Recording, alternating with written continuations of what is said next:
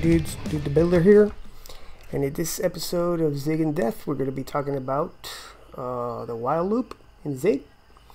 The basic while loop has this form. You're going to have the while keyword, and within the parentheses you're going to have a condition, and as the keyword says, while this condition is true, the loop will keep on iterating. Okay. It's very common to have a variable that you're going to be incrementing or changing in some way while the loop is iterating.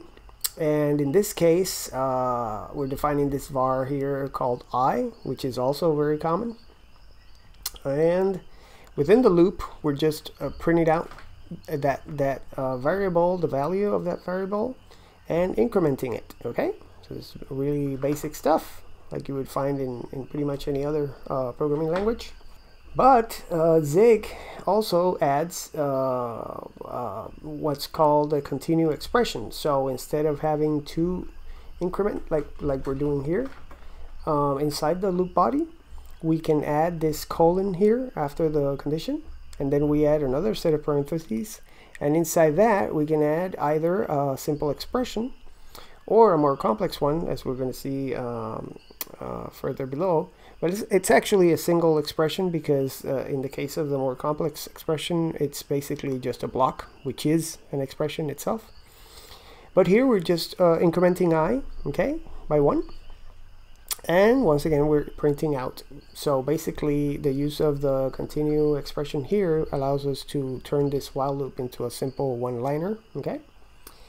Here we have an example of a continue expression, which is a little more complex. If you have to do more than one thing, you can by basically using a block. Okay, so here inside the parentheses we have the curly braces that define a block, and inside that block we're incrementing I, and we're incrementing this j variable that we defined over here, and then we print out those two variables. Okay. Now we're going to see that as we saw with the for loop, we can use the keywords break and continue inside the while loop, and also just like the for loop, we can add a label, as we're doing here, to the while loop. So if we have a nested while like we have here, or a nested for, any type of nested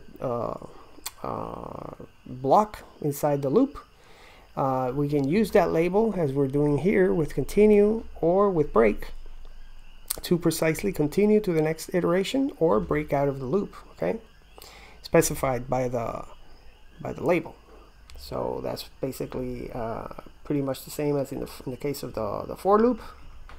Now, also as in the case of the for loop, Zig allows us to use a while loop as an expression, okay? And what we're going to see here is a little demonstration of a while loop that can determine if a given number is within a range. So we define the start and the end, okay?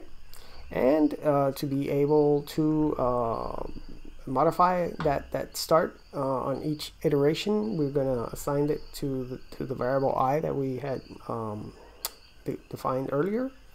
Here, n is going to be that number that we're going to be testing, and we're defining here a constant called in range, which is basically going to be a boolean. So how are we going to obtain that boolean? Well, we're going to use the while loop as an expression. Here we're going to loop while I is less than or equal to end, okay? We're going to increment I by 1 on each iteration. And on each iteration, we're going to test if n is equal to I. If it is, we break true, okay?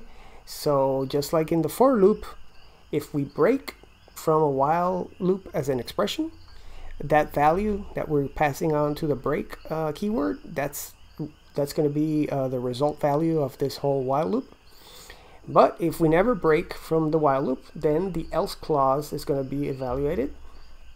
And in this case, the else clause is just returning the value false, okay? So if we find that n is equal to I in any of the iterations, we're going to break true. Otherwise, it's false, okay? And then we print out the result of that.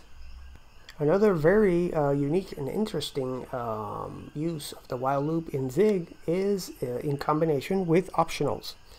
As we saw with the if statements and if expressions with optionals, when you have an optional, it could be null or it could be a value.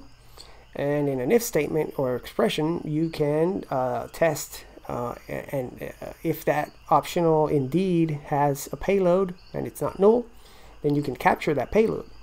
So with the while loop, you can do basically the same, but in this case, it'll keep iterating until that optional is null. Okay, so what we're going to do here is we have this global variable right here that's called countdown, and we're setting it to 3. Okay, here.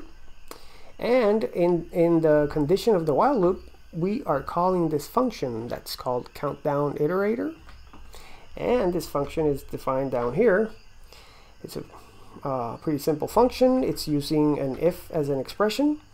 It's testing if countdown is 0, it'll return null.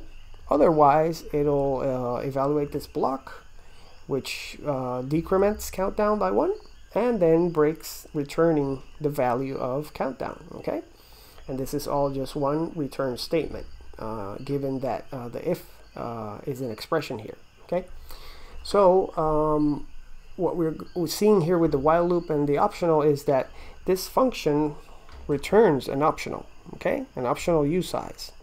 So this test here is going to be testing if that return value from the function call is null. If it is, the while loop is going to end. But if it isn't, we then have the opportunity to capture that payload from the optional and execute here this statement. You can also, let's add here, have an else here, and whatever you put in here would be executed when this condition evaluates to null. Okay, so that's another option that you can use with the while loop and optionals. You can also make use of that else clause in the case where the optional evaluates to null. Okay, so basically that's it for while loops in Zig. As you may have perceived, these are pretty simple control flow mechanisms in their language.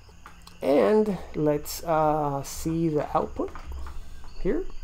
Everything is running correctly. Yes, and you have all the output from all those debug print statements. Okay, so I hope you find this useful. Do the builder here. See you in the next one.